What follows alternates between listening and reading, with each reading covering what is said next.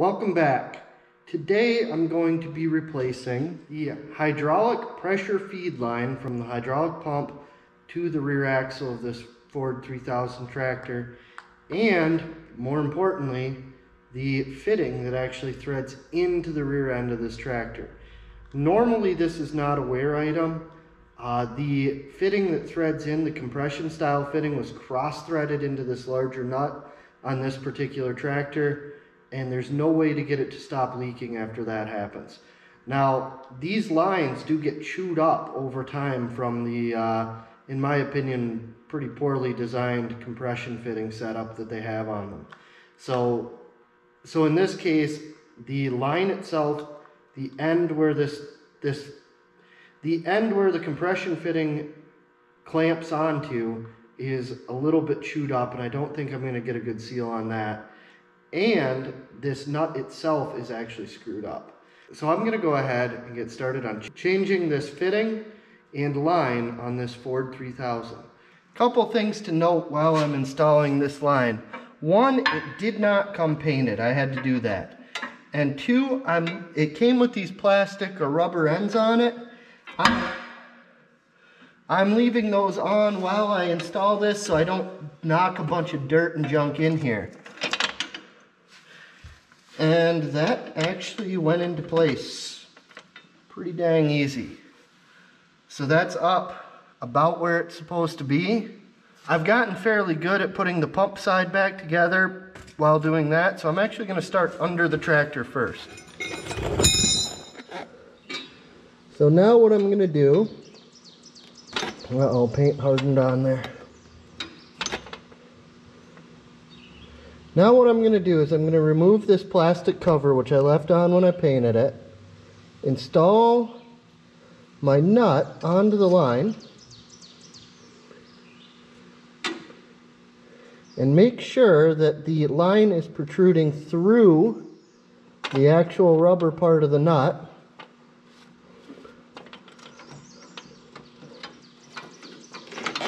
Bring it up into place.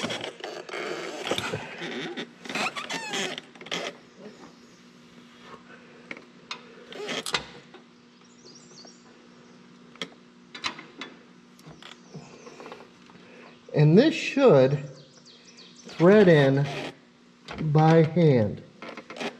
If this won't thread in by hand, you are probably cross-threading it, and then you'll have to end up doing what I just did.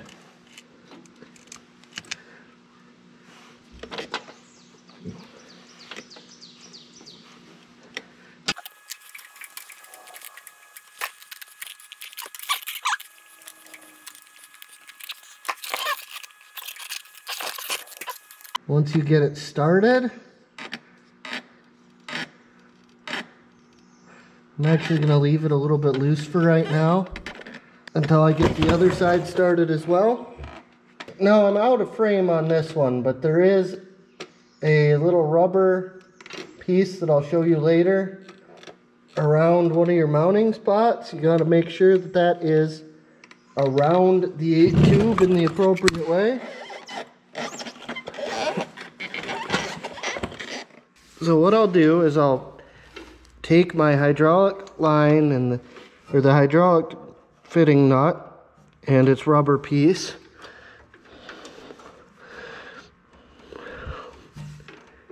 and slide the nut and the rubber piece over top of the line.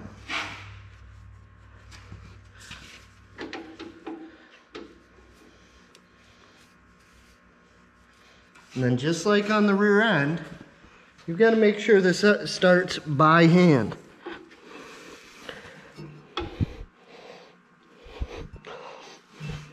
Alright, I've knocked the camera out of here twice now, but what you're going to have to do, this is not going to be quick and easy. I've done this particular one several times, and I still have to fight with it. But you want to make sure that you're not cross-threading anything. So this should be able to start by hand. Once you get that, you're going to tighten this up with the wrench. Again, I'm going to shut the camera off and get it out of the way because I just keep knocking it off of here. But you get the idea. Start this nut by hand, tighten it up with the wrench. Now I've got the upper side tight. So I'm actually going to push, I'm going to tighten up this side now. But before I do that, I'm going to kind of take a look at it. And this actually slides in and out pretty easily. Make sure that that tube is in far enough to where the fitting is actually going to bite. And I'm going to do this one from the top side where I think it's a little easier to get at.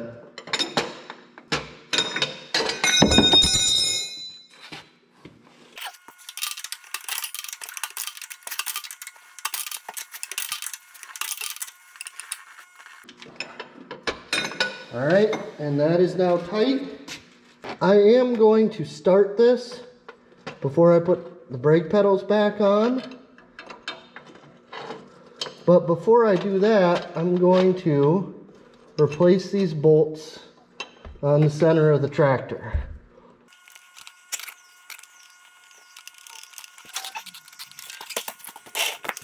Now make sure that you get both of these started before you tighten either one.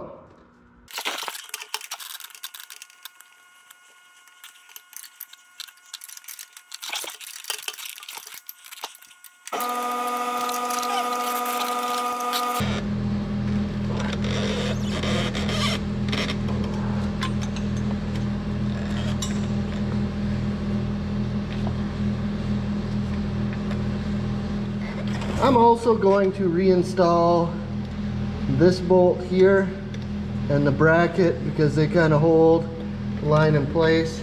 Now there is this rubber isolator. Make sure you get it onto the proper side of the line.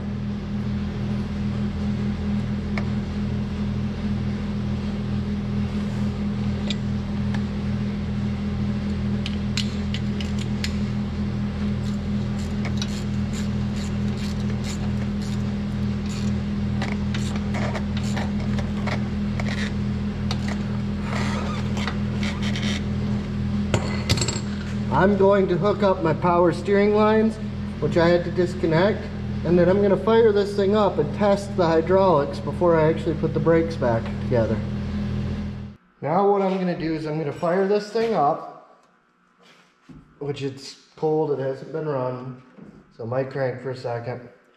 I should not need to bleed this hydraulic pump because we have not disturbed the suction side.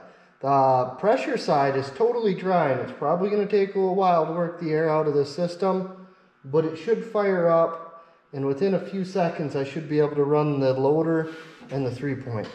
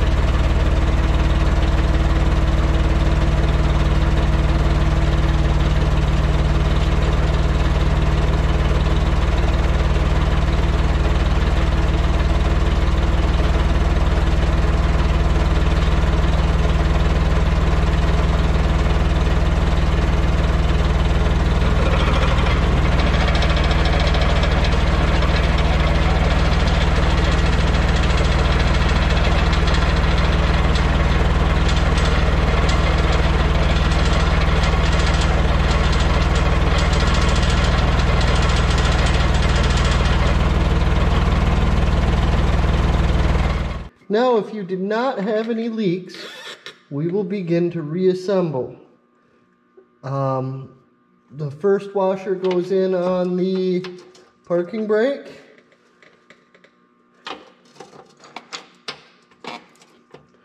The pawls go back. Uh-oh.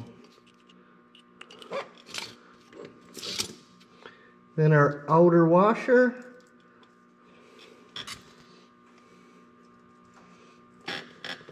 And the E-clip, sometimes it takes a little bit more pressure than what I really want to put on my hand.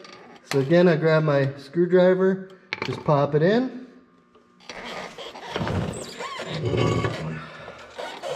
Next, we will grab our inboard or left brake, make sure you get the pedal above the running board to start. And there's a keyway on the front side here that you'll have to line up as you slide this in.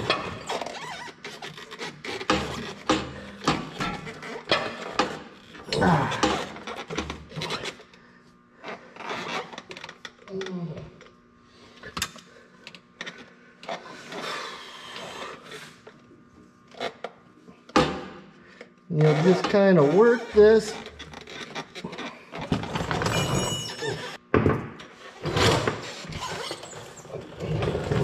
Well, I'm just going to hold up on the front to take tension off of here, and I'm just going to very lightly tap it in.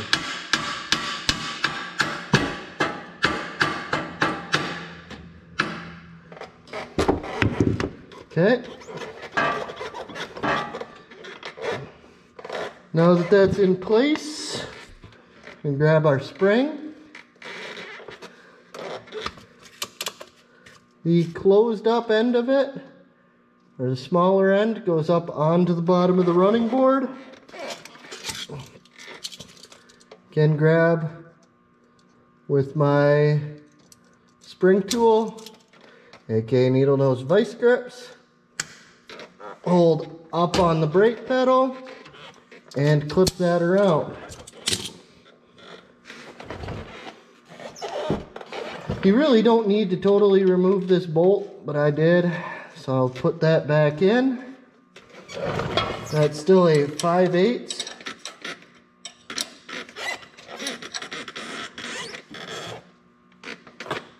Tighten that up. So since this is off, I'm just gonna put a couple pumps of grease on here.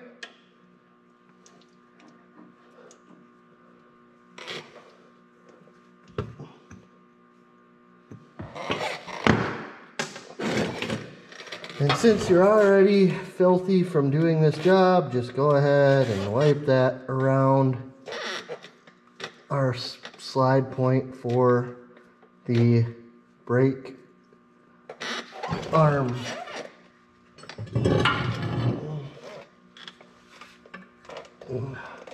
Now we grab our right side brake, line it up. This one will fall until it catches the running board. The reason is it's not hooked up yet. So I'll grab the spring for this side.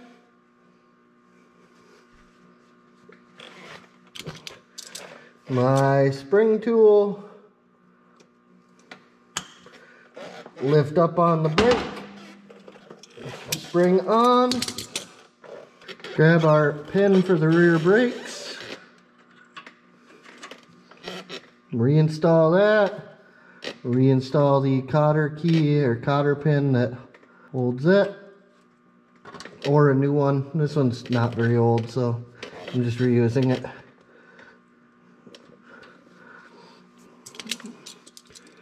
Bend our cotter pin a little bit so it won't fall out. Okay. And that's it. I will point out, I do really think there's supposed to be a giant E-clip on here, but it can't really fall off. So I'm gonna leave it. Maybe I'll come back and put one of those on later. The pressure side hydraulic line on this tractor is now on. And the part that I didn't show you off camera is the fact that the pump end of it blew apart several times. Now down on the tractor end or the trans end, I used the Ford New Holland fitting that came with that fitting that I bought new. The other end, I got some readily available aftermarket ones. Now the first thing that I noticed here is that this is not a 1" like the old one. It is slightly bigger. It's an inch and a 16th or inch and an eighth. Doesn't matter. It's slightly bigger. The next thing, these rubber inserts. In the beginning of the video, I said that these are I don't remember how I worded it, but made it sound like I'm not a huge fan. By the end of this video, I am now willing to say that these are the worst hydraulic fittings I have ever had to deal with. The aftermarket ones don't fit. The threading's wrong. That's probably what happened to the other one, because it had an aftermarket nut on it, and it probably didn't really thread right, and it was that as much as anything. As much as it cross-threaded, it's just wrong. So I didn't try an aftermarket nut in that new Ford fitting. Maybe they changed it. I know that the hydraulic pump on this one has a C5 part number, which in Ford land means it's a 65 casting. I don't think it's ever been changed. The reality is that even though this is a 73, if they never updated that casting, they may still run the C5 serial number. So yeah, I highly recommend, if you're doing this, that you buy 2 of these compression style fittings from Ford, and that's probably your best bet. But even at that, this is just a crappy design. So whatever, I guess that's it. That's how to install the high side pressure line for the hydraulic system on a Ford 3000 tractor. Thanks for watching. Hit the subscribe button, and I'll see you later.